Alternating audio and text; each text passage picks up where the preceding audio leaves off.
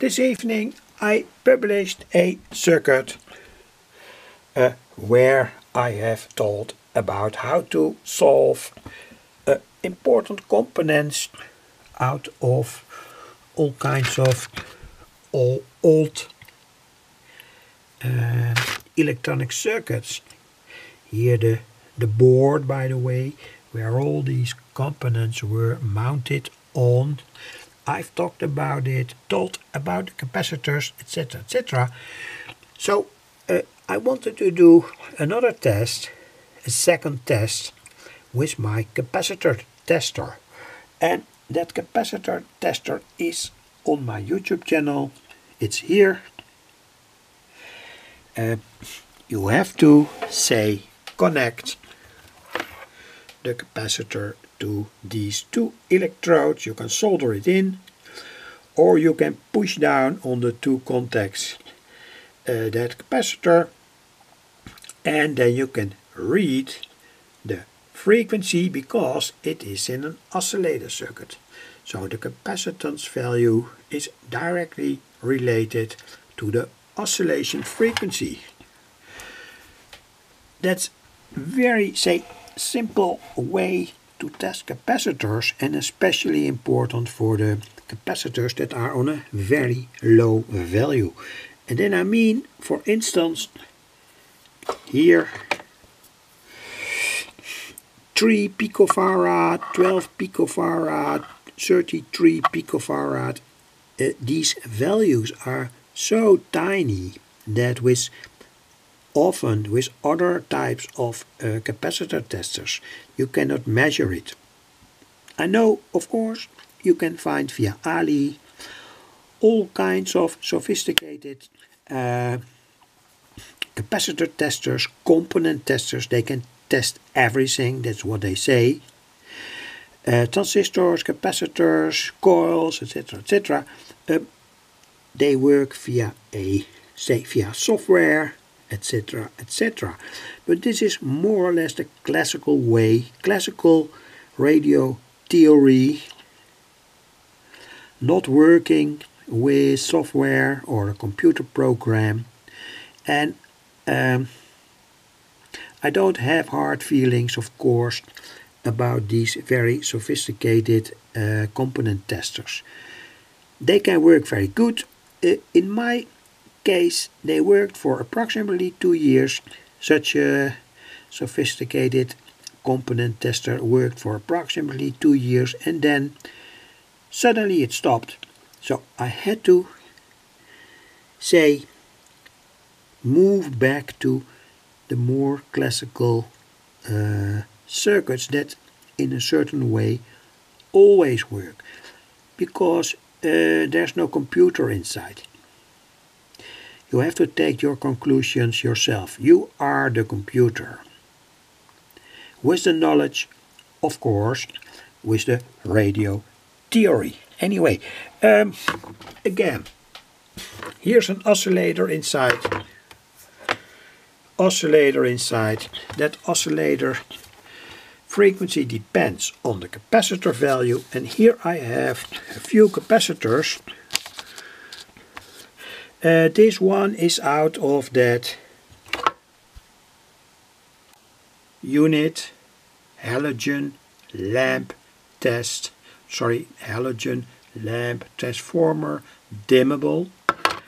Here is another capacitor that is 1 and 5, so 1500 picofarad. This is 100 nanofarad, so 0.1 microfarad. And here another capacitor of 10 nanofarad. Say we have here more or less in a certain way a kind of not universal, but in a certain way overall universal range. Switch on the scope now, and I have connected to the output of my capacitor tester the scope. The best idea from this scope is that it is also a frequency counter. Very good. And the most important thing that I found out today is I have indicated here that it works on 18 volts, and well, you have to use exactly 18 volts. So, kind of warning when you want to use this circuit, the link is in the text box. Exactly 18 volts. It's now here out of my power supply to get the right voltages.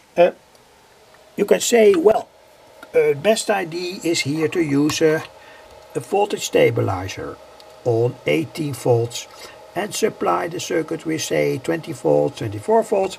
Well, that's surely a good idea. Perhaps I'm going to do that. Anyway, the oscillator, without any capacitance here, oscillates. And here you see the frequency. That is, say, kind of needle pulse. And I want to focus my camera on that. There's a kind of needle pulse. And I'm now going to connect the 100 nanofarad, thus the 0.1 microfarad capacitor, parallel to the electrodes.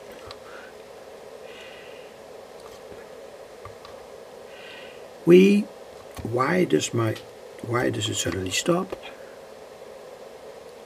Well, that has to do with my scope. Put on the light again. Tells everything about when you say you want to do these measurements. This is, say, the best thing to do. Put the scope to another time base. Here we have that frequency that the capacitor generates. I now don't see anything on the screen, but I push the auto set. That's always, say, a kind of escape with this oscilloscope, and we have now 82 Hertz. You can read it on the screen. You see the waveform that this capacitor of 100 nanofarad makes in this circuit, of course. Don't talk about the the time ratios, etc., etc. 83 Hertz.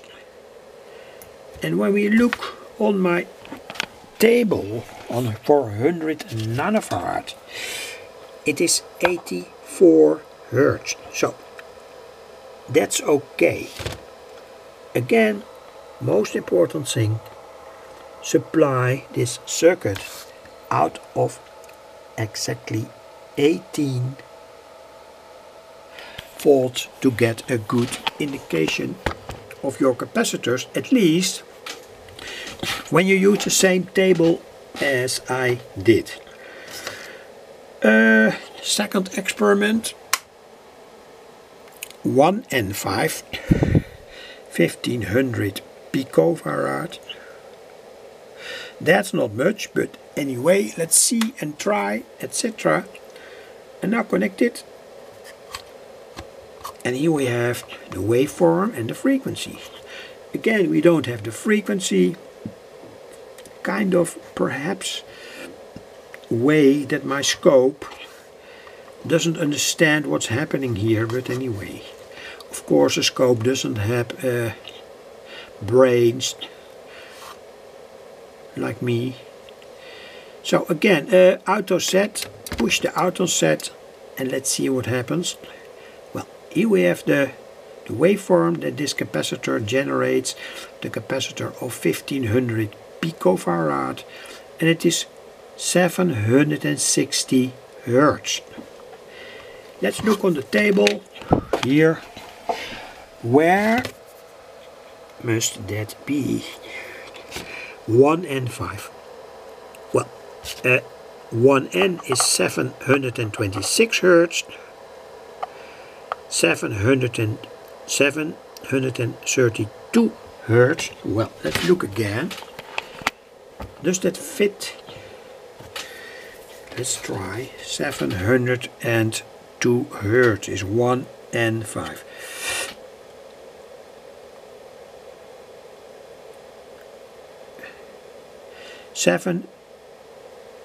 632 Hertz is in my table, and I measure 772 Hertz. Well, that's a little bit higher anyway.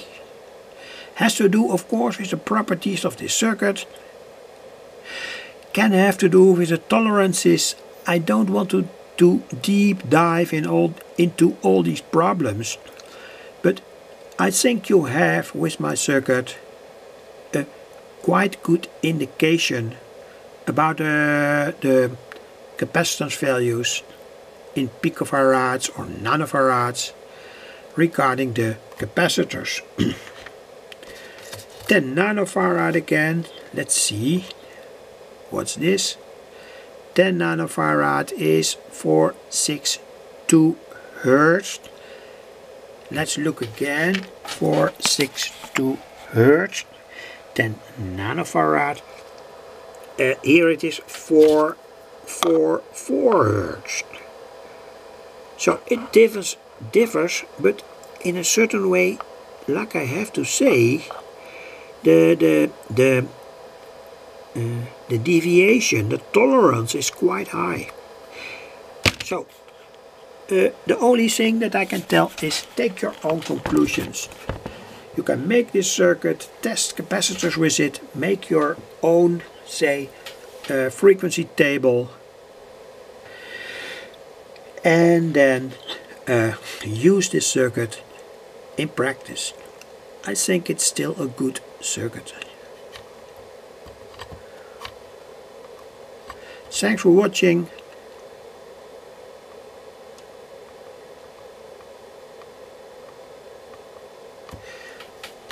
Thanks for watching.